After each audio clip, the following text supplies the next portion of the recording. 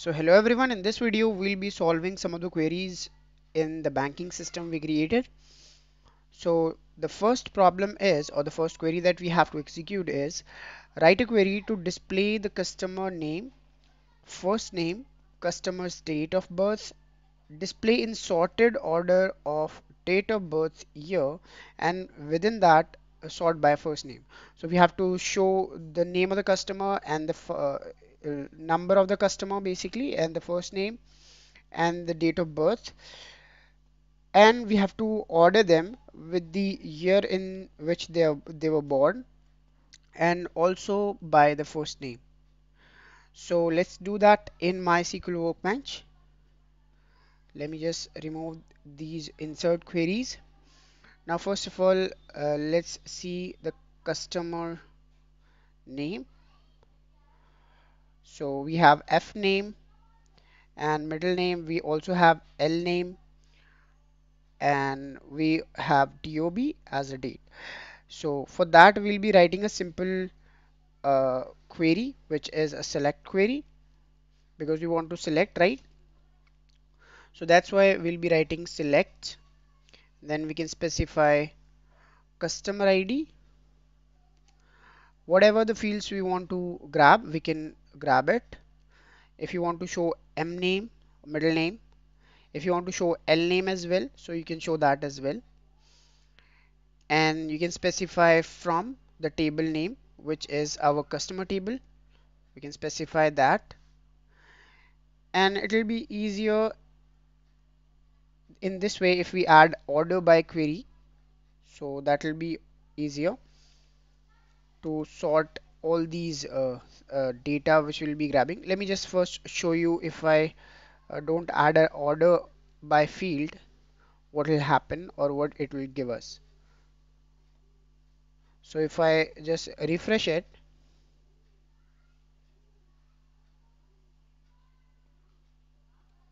okay,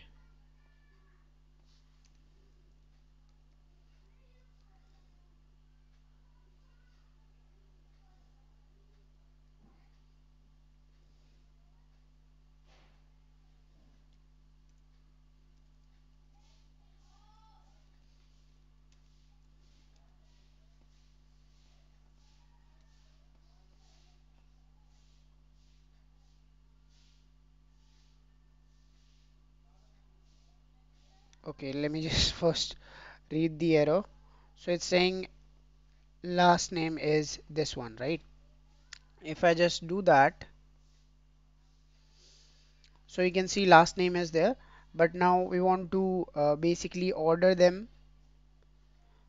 So we'll be adding an order by in here. I can specify order by, and then I can specify the year. As we know that we have inserted DOB in the date format, so we can easily grab the year with the help of extract keyword, and then we can grab the year.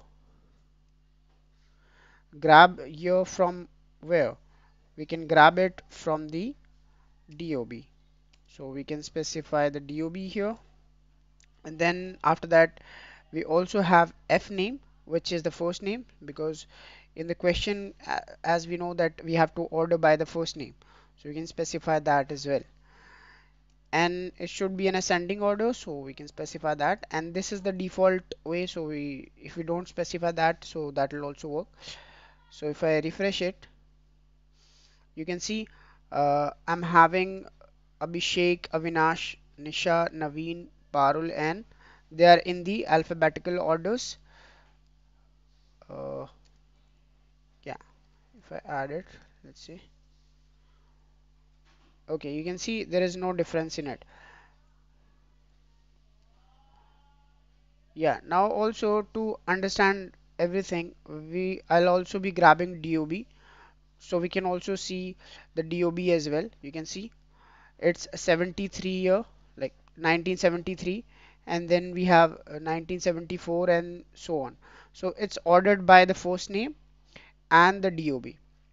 So according to that we are just selecting them. Now let's go for the next query, which is write a query to display the customer's number, first name and middle name. The customers who don't have a middle name, for them display the last name. Give the alias name as customer name. So it is very easy if we specify just a asking us for any sorting or anything. We're just we'll be just using an alias for the customer name, so that we can do. So let's select all these things. So let's go inside our code. So it asked from us, what did it ask? So it asked for customer number, first name, middle name, the uh, customers who don't have a middle name, for them display the last name. Okay, so let's remove this order by, because we don't need it, and let's add all of these things. So it asks for customer ID, which we are doing it, F name, and then for M name it is saying like if we don't have it, so we'll just be showing M name, otherwise L name. So we can specify an if condition here. In that we can specify if M name is not null, then we can specify M name, otherwise we can specify last name. Simple. So we don't need other fields. If you want to show them, so you can specify. So this if statement, what it will do is it will show middle name, otherwise the last name. If the middle name is not null, so it will show M name, otherwise it will show L name or the last. Also we forgot to add any alias for that, so we can specify alias with the help of AS. And then the alias which it suggested was customer underscore name or cust underscore name. You can see, so this is the alias that we have to add, that we can simply use it here. So I think let's execute it. So you can see we are having a customer name, right? So this is it. This one worked fine. Now what we can do is we can go for the next query, which is also about a select, I think. Writing a query to display account number, customer's name, customer's number, customer's first name, last name, account opening date. As you can see, it is asking for us like asking from us account number as well. So we'll be also using account table with the help of a join. So we can do that simply. So what we can do is we can select all these things, whatever it is asking. So it is asking from us the account number, so we can specify the account number. So we can specify select account dot account number. So this is account number. Then it is asking from us the customer's number. The customer's number is basically nothing but the customer ID, so we can specify that. And then we can specify the customer name. It is asking for the customer first name, so we can specify customer dot f name. Then we can specify the last name and account opening date. Okay, so we can specify customer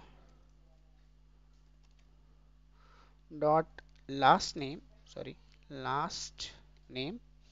And then we can specify account opening date. Account opening date is basically inside the account table, so we can specify account. We'll be grabbing it from the account table or customer table, you can specify that, and then we'll be adding a join. So we can also specify it as an inner join because this is the default join, so we can, if we don't specify that, so that will also work. But if you want to specify that it is an inner join, so you can specify that. So it will specify inner join, and then after that we can specify on.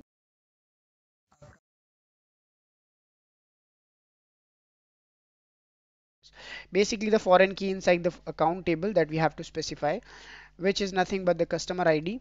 So we have to match all the records which matches with the customer ID in the customer table, basically from the account table. So we can specify customer dot customer ID, and then we can add a semicolon. If I do that, so you can see we're having a list of users with their account number and the customer ID and the first name and the last name with the account opening date. So this is it, how we did it. If you don't specify inner join or inner keyword, that will also work because that's the default join we use. So that will also work. So this was it. Let's meet in the next video in which we'll be solving remaining queries. So thank you for watching. Let's meet in the next video.